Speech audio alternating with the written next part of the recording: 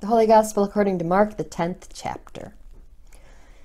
James and John, the sons of Zebedee, came forward to Jesus and said to him, "Teacher, we want you to do for us whatever we ask of you." And Jesus said to them, "What is it you want me to do for you?"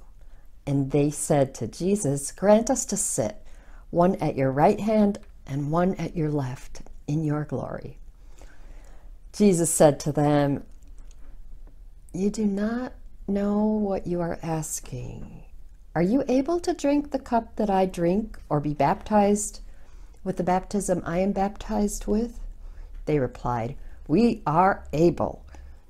And Jesus said to them, "The cup that I drink you will drink, and with the baptism with which I am baptized you will be baptized. But to sit at my right hand or at my left is not mine to grant, but it is for those for whom it has been prepared."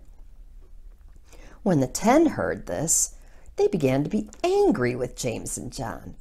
So Jesus called them and said to them, "You know that among the Gentiles, those whom they recognize as their rulers lord it over them, and their great ones are tyrants over them. But it is not so among you. Whoever wishes to become great among you must be your servant, and whoever wishes to be first among you must be slave of all. For the Son of Man came not to be served, but to serve, and to give his life as a ransom for many." This is the gospel of the Lord. Last week's gospel reading ended with Jesus saying, "The last will be first, and the first will be last."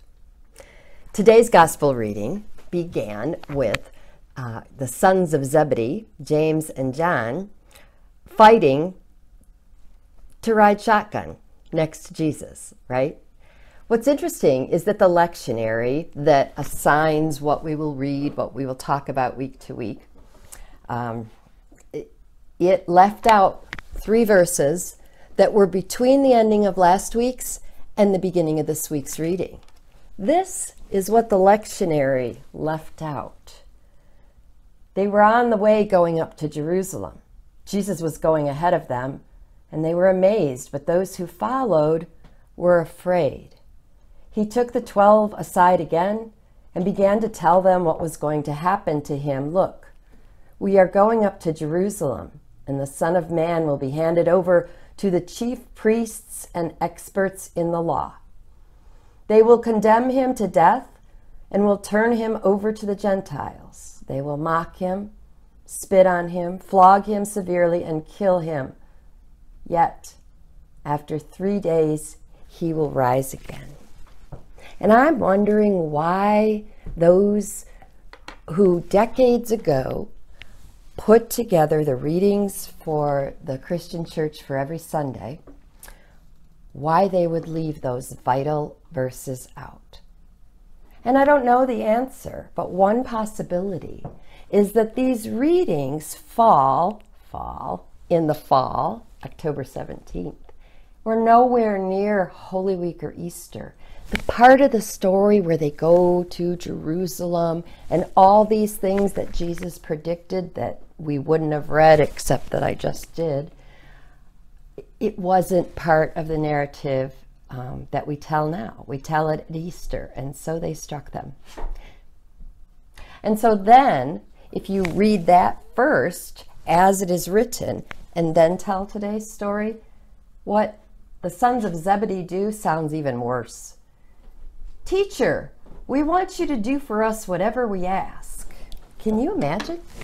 Can you imagine the audacity of saying that to your teacher who you believe to be the Son of God right after he predicts his grisly, unjust death and resurrection? Can you imagine that your next words out of your mouth would be, "We want you to do whatever we want"? No wonder they left that part out, right?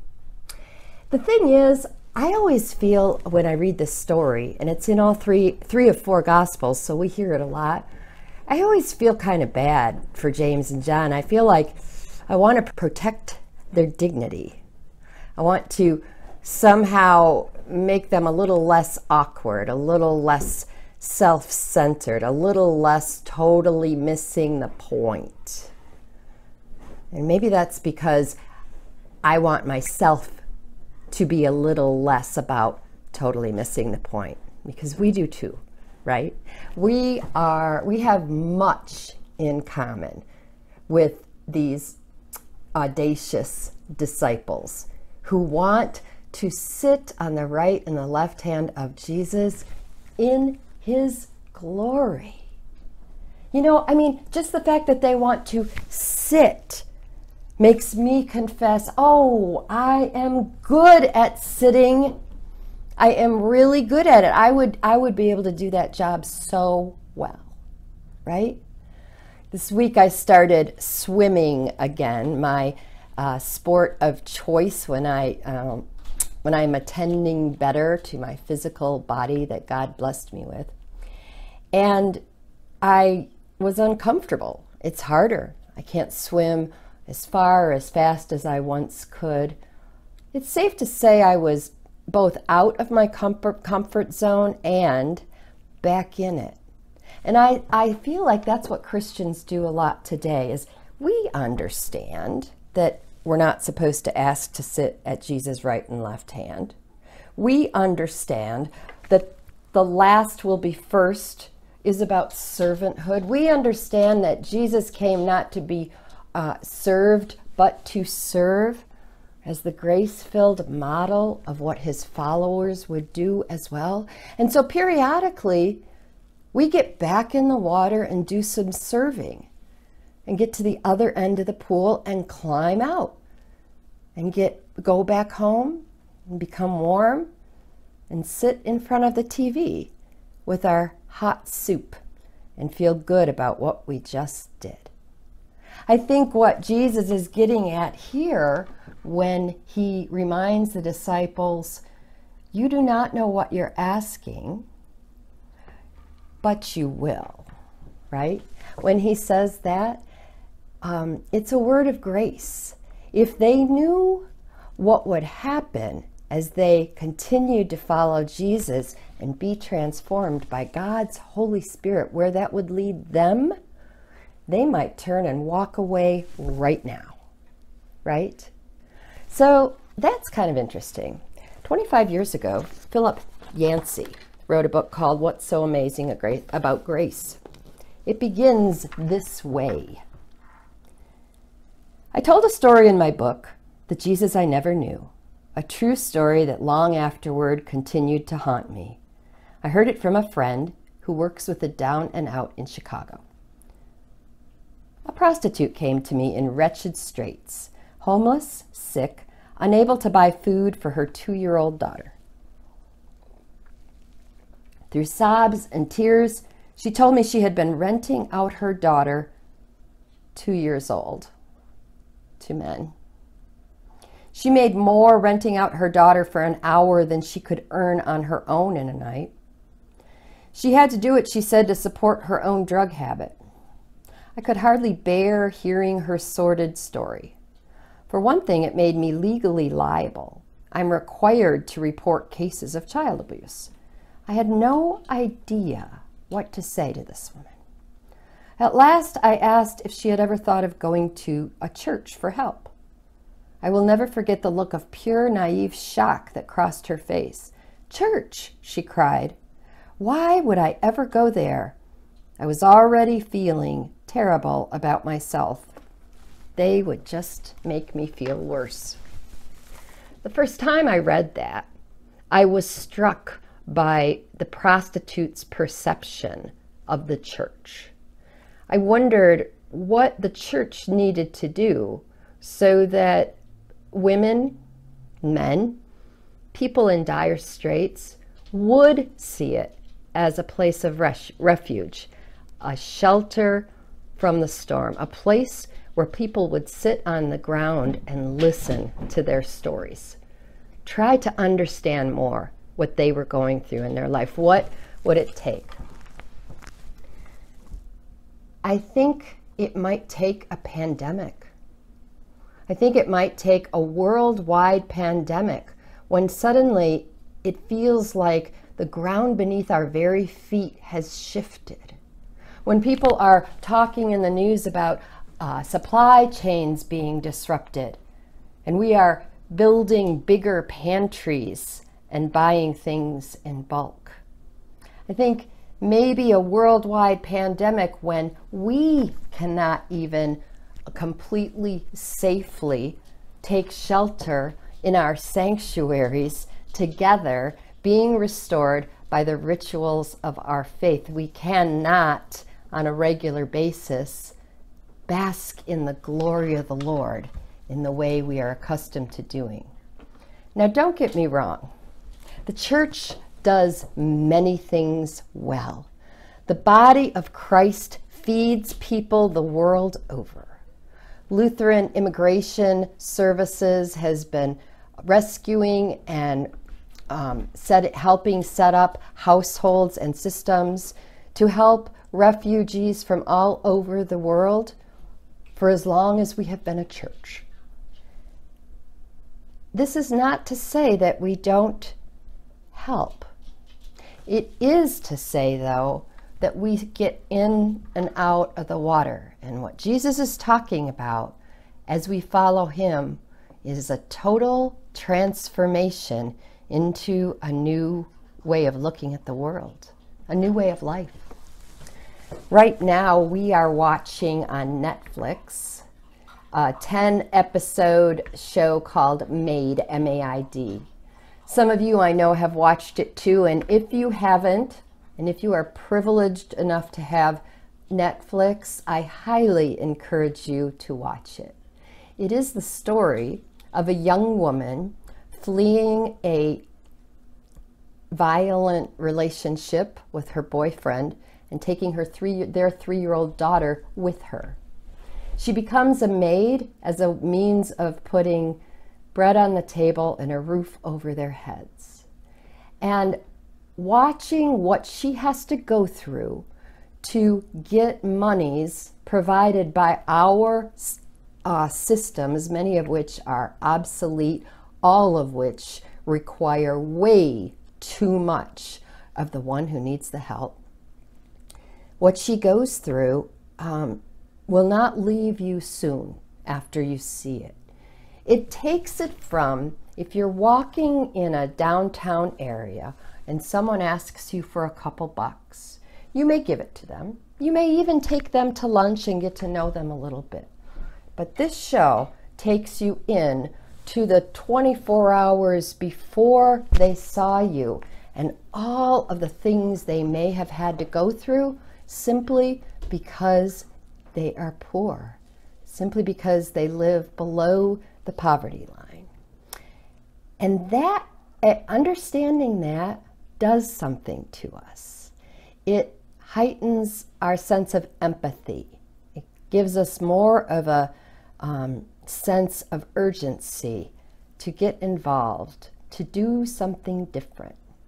I know of churches who have in the last 5 to 10 years, and I'm sure it happened before that, but I know of some who the congregation decided after a time to sell their building and worship in a much more humble place, and the building was turned into a homeless shelter and a place where people could always get a meal. And I think about that and what it would have taken for the congregations to all agree that they are going to sell this beautiful building on this beautiful piece of land where they were terribly comfortable for the sake of those who were hungry and homeless. There is a scene in The Maid. There's a scene in which this young mother's 3-year-old daughter is coughing. She's sick. She has a fever. And she's afraid. The mother brings the little girl into bed with her. And as They are tossing and turning. The child is coughing and sweating. The mom looks at the wall in her bedroom, which is seeping with black mold. She, the next day, asks her maintenance man when he is going to get to the mold in their apartment. Takes a couple more episodes before he does anything. But when he does, and they pull back some of the paint on the wall, you see the extent of the black mold that is covering the underlayer like thick ivy. It made me feel sick to my stomach. And it was interesting because I was reminded of when my youngest child was 3-year-old, and he had terrible asthma. And I took him out on the deck, bundled in a quilt, in the middle of a snowy night, because that's where he could breathe best. We sat in this lawn chair. The next day when I went to the pharmacy to get his prescriptions and gave them my insurance card, the woman who had done this right before me also had a child about the same age and was getting the identical prescriptions. She had no insurance card. She ended up paying full price for these prescriptions using 2 different Visa cards because there wasn't enough money left on one. I was flabbergasted. It was one of the first times in my life where I had seen up close and personal the difference between having insurance and not having it. I wondered for weeks later, what did she do the next month when she needed it, since she just maxed out her cards? I wondered how she would ever climb out of that kind of debt. I was grateful for having insurance.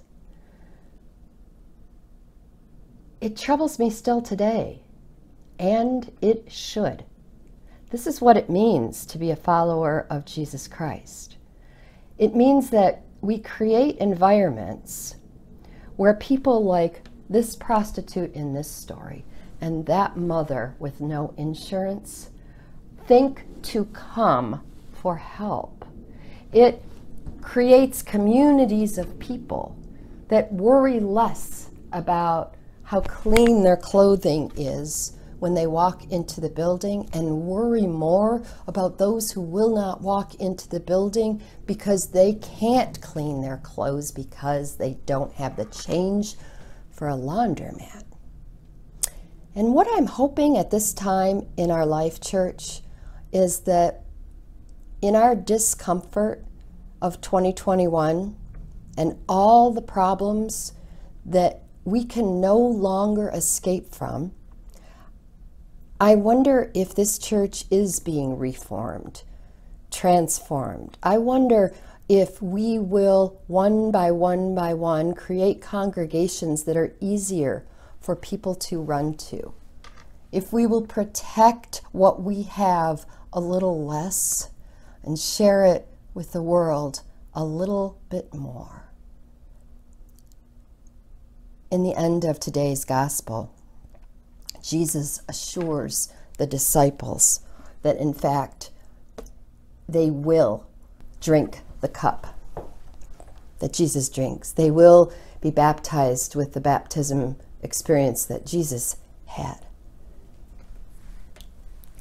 They say, "We're ready to drink from it." And Jesus says, certainly with love, "Oh, you will. If you are troubled by the extent of pain in the world, the extent of injustice, the number of people are hungry. If you are wondering, what is the mission of the church in a time of pandemic? I would say it is even more, being willing to set down the desire to ride shotgun, to sit on Jesus' right hand and left hand and bask in his glory while all of the angels sing. And it is more about realizing that the people we are called to serve change us, that in serving them, we will be served by the grace of God that transforms us a little bit of a time so as not to completely shock us, but continues to call us out of our comfort zone into the water that gives life to all.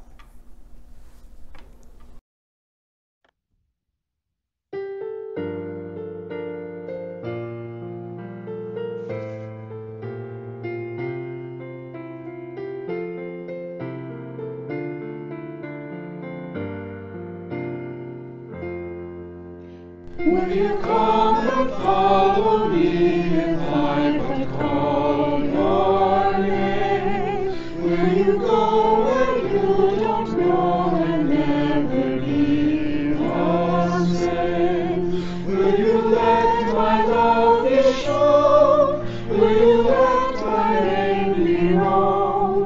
Will you let my life be grown in you and you in me? Will you leave yourself behind if I but call your name?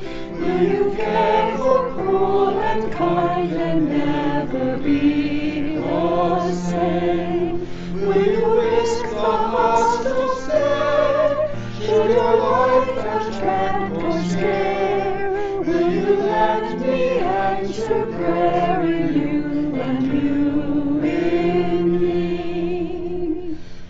Will you let the blinded see if I but call your name? Will you set the prisoners free and never be the same?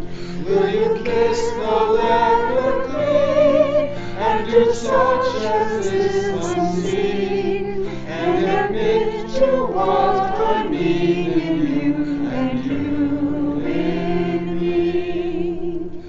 Will you love the you hide if I but call your name? Will you quell the fear inside and never be the same? Will you use the faith you found to reshape the world around? Through my sight and touch and sound in you and you in me. Lord, your summons echoes true when you but call my name. Let me turn and follow you and never be the same. In your company alone, where your love and footsteps show, must I'll move